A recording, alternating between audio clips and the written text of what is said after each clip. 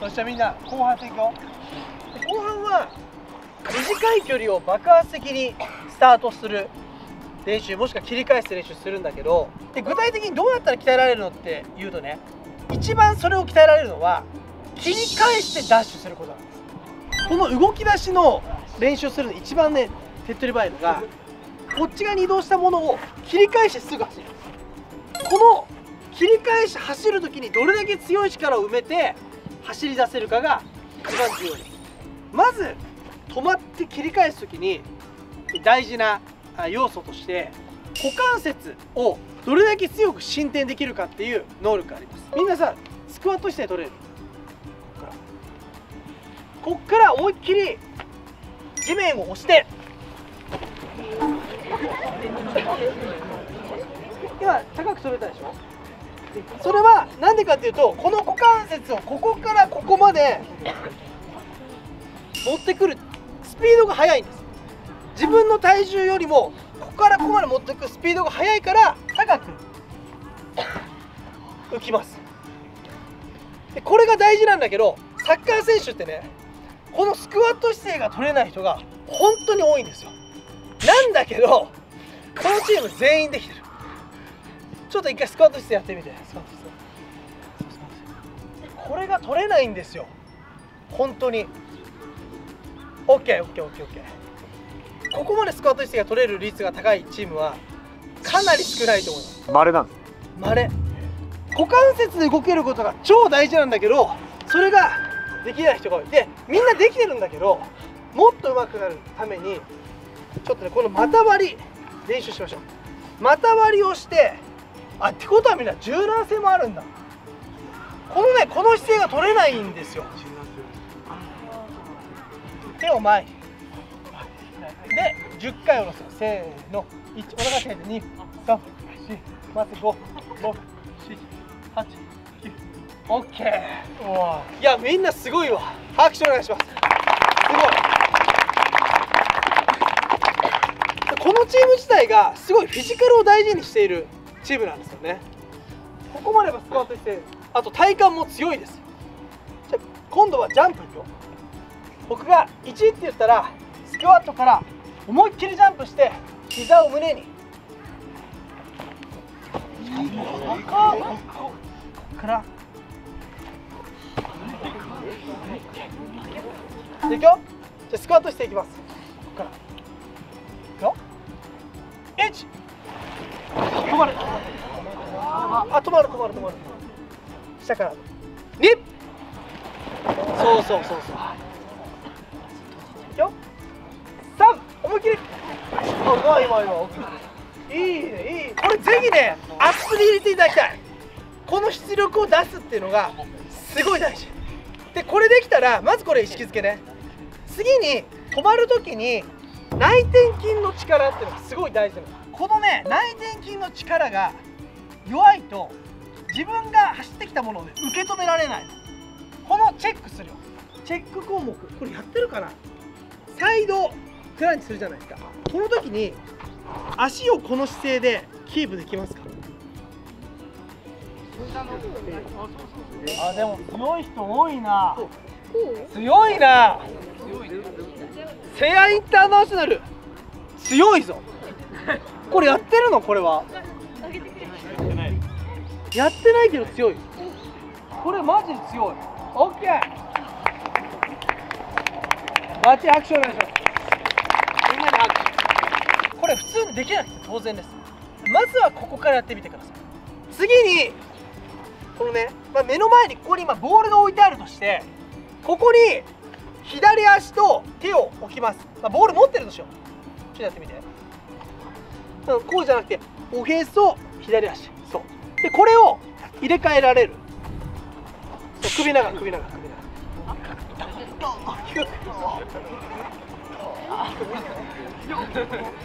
ボールこの位置、ボール低い。オッケー。これが止まるときにこの姿勢を作れるかがすごい大事。じゃあいくよ。じゃあ構えてください。低く。1、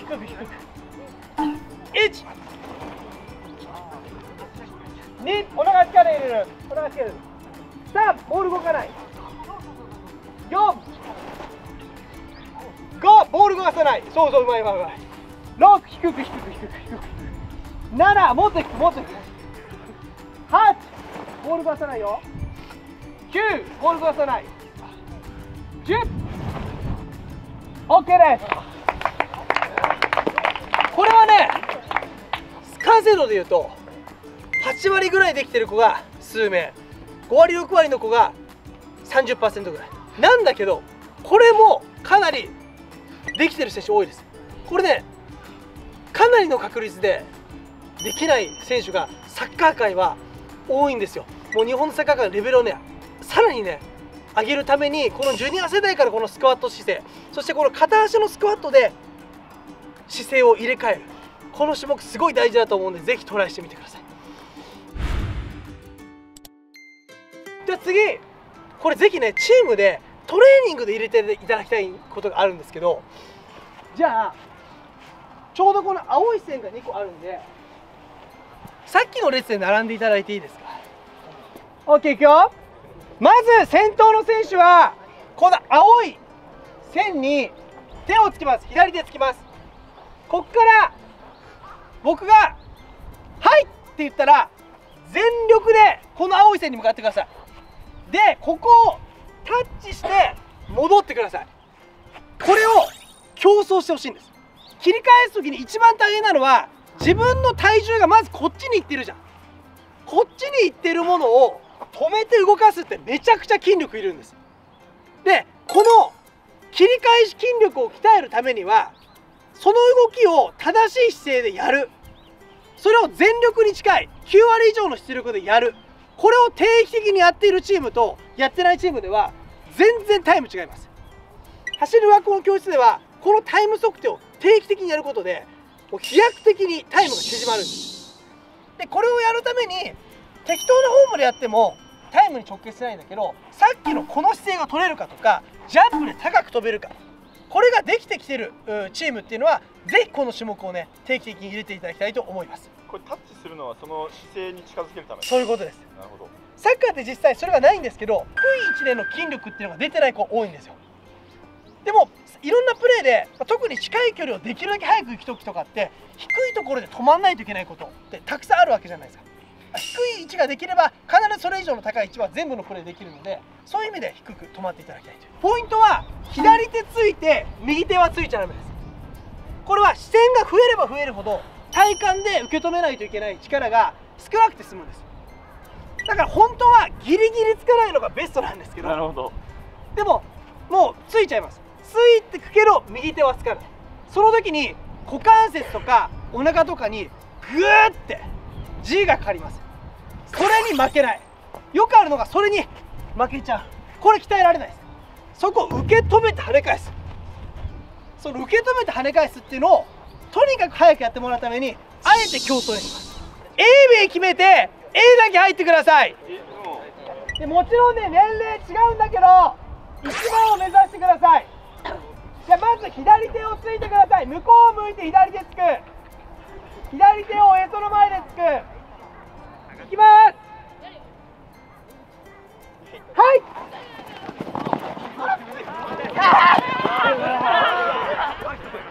じゃあ B チームいくよ。いきます。はい。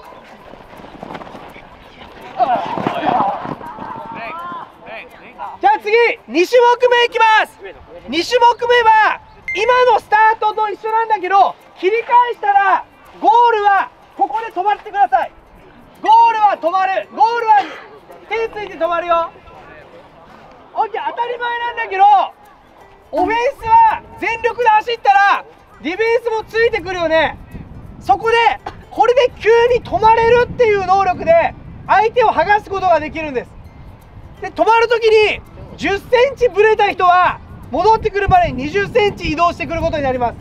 20センチ移動してる間に20センチ進むことができるよね。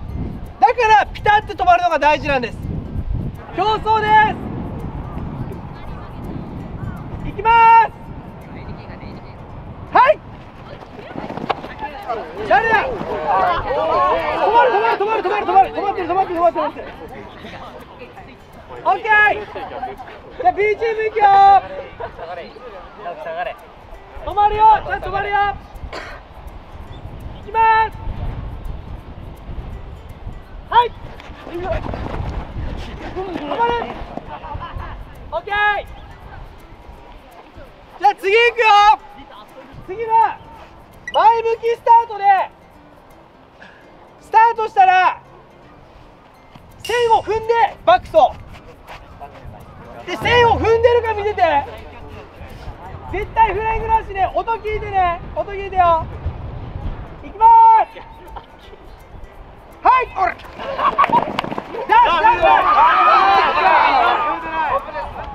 さあ B チームいくよ。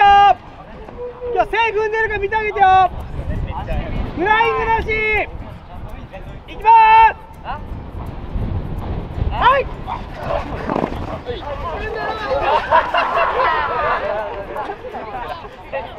オッケー。じゃあ次はですね、リエールんですけど、これはこの球技系種目にとってすごく必要なリレーの練習になります。まずこれからやり方の説明をします。まずはここからね、よーいスタートで、ここの青い線をタッチします。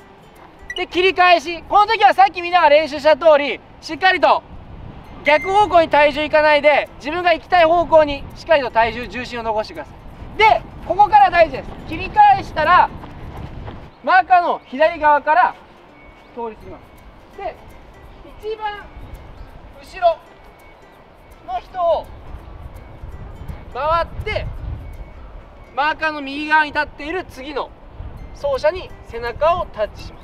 で、そしたら次の人がスタートで、それを何回も往復して、この白いラインを通り過ぎた、最後の人が通り過ぎたらもう最後ゴールです。最後の人は回らなくていいってことね。じゃあ行きましょう。で、みんな向こう絶対タッチしてね。向こうは線を絶対タッチするよ。で、タッチできてなかったらタッチし直してもらいます。 OK？ タッチ見てるからね。ぜひそっちの2チーム見て。 OK。 よし、みんな聞いて。今日のラスト種目です。ポイントはちゃんとしたスプリントテクニックで走ること、そしてブレーキを全力でかけて全力でダッシュすること。このテクニックをリレーというみんなが見てるところでもしっかりと習得できているかっていうのが、実は一番大事になります。だからがむしゃらにむちゃくちゃに走っちゃダメです。 OK ですか？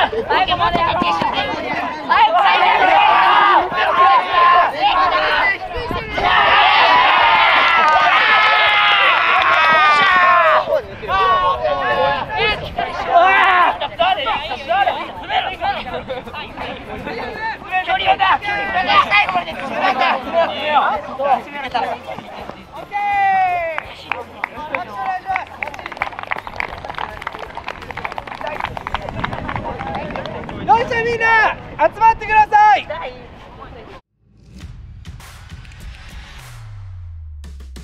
今きつかった人、きついよね。で、これね、スピードのマキシマムを上げるためには 90% 以上の努力度合い、出力でやらないと上がらないって言われてます。なので形を覚えることと全力でやることは分けてやってほしいです。で、ぜひこれを1週間に1回でもいいんで、決まった距離、そして決まった回数を測定していただきたいんです。そうするとどんどん伸びてることに気がつきます。この距離が一定じゃなかったり測り方が一定じゃなかったり全力でやらないと3年経っても伸びない人は本当伸びないです。でもしっかりとそれを正確にやることで本当に伸びていく。そしてそれはプレーにも必ずつながってくるよね。結局みんなトレーニングしていったら1回のタイムが速い人が100回やってもアベレージ高いです。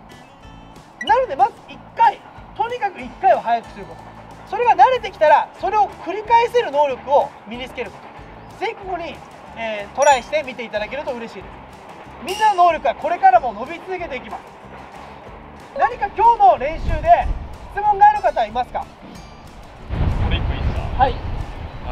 体幹トレーニングってあるじゃないですか、はい、プランクとか、はい、筋肉の動きが、ないものになるじゃないですか。そうすると筋肉量自体っていうのは増えづらいですね。体幹を固められるようになってきて結局パフォーマンスが上がるのか、それともやっぱり筋肉量が増えないからあまり変わらないのかっていうのはすごい知りたくて、どうですか？これはですね、何かグッて相手と当たった時の力とか上がると思いますし、切り返す時はいいと思うんですけど、僕はぜひやっていただきたいのが体幹を安定させた状態で四肢を動かしていくことをやっていただきたい。なのでこれができてきたら今度状態を変えないで足だけ動かす。この時にブレちゃう人っていうのは走ってる時も必ずその動作が出るんです。あとはサッカーってキックも走りもここ折りたたむっていう力が必要になるじゃないですか。なんでこれができるかは僕大事だと思ってて、ここから5秒間で3、4、5でまっすぐ、頭と足は地面にギリギリつかないで、ここから1、2、3、4、5、この上半身と下半身を自分でコントロールして折り曲げられるか、ちょっとやってみようか。これがね、できるかできないかすごい大事。まず体育座りでかかとタッチ、いける人はつま先を目の上のところにタッチ。強いわみんな。5秒いくよ、せーの、1、2、3、4、気をつけ上がるよ、せーの、1、2、3、4、5、あと2回いきます、せーの、1、2、3、4、気をつけせーの、1、2、3、4、5、ラストいきます、せーの、1、2、3、4、気をつけ決めつけないよ、せーの、1、2、3、4、OK です。これは筋量も上がると思うんです。で、ただめっちゃ強いです、みんな。本当ですか？はい。これを初見でできるってなかなかない。で、これがどっちもコントロールしてできると、腹筋とこの足を上げる力にどこの角度でも抜けないんです。ただこの筋力が出づらいなとか、この筋力が出づらいな、この辺だとちょっと不安定になるなとか、ここきついなっていう人っていうのは足を振り切った後とかこの辺りの筋力が出ないので、どっかに力が抜けていっちゃうことがよく多くあります。でそれを5秒間かけると反動でごまかせないんで、すごい腹筋のベーシックな種目としてはすごくいいと思いますし、筋量も上がってくると思います。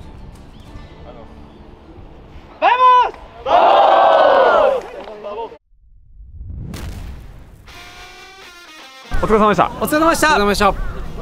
2本目は球技系種目に特に重要な切り返しの練習をお伝えさせていただきました。これチームでしっかり管理してやっていくチームは本当にどんどんチーム力、チームのスピードが上がってくるので、ぜひ行ってみていただきたいです。そしてね、フィジカルが圧倒的に強いわ。これだから取り組まれてるんですか？取り組まれてるみたい。スクワット姿勢もあれだけ取れるのチームあんまないし、腹筋もね、一番最初に初めて腹筋やったって言ってたんだけど、あれの成功率ってやっぱもう全然違いますね。やっぱやってるチームっていうのは成果出てるんですよね。これは本当に勉強になりました。僕個人で見てるんですよっていう方だったり、うちの子に伝えたいんだという方は、これはもうぜひオンラインスクールがおすすめです。全国全世界どこにいても一定の効果が出るようなプログラムになっております。団体指導ご興味のあるチームはぜひ、概要欄からお問い合わせいただけると嬉しいです。これからも走る学校は皆さんの足をとにかく速くできるように頑張っていきますので、ぜひチャンネル登録高評価お願いします。それでは次の授業でも楽しく走りを学んでいきましょう。バモス。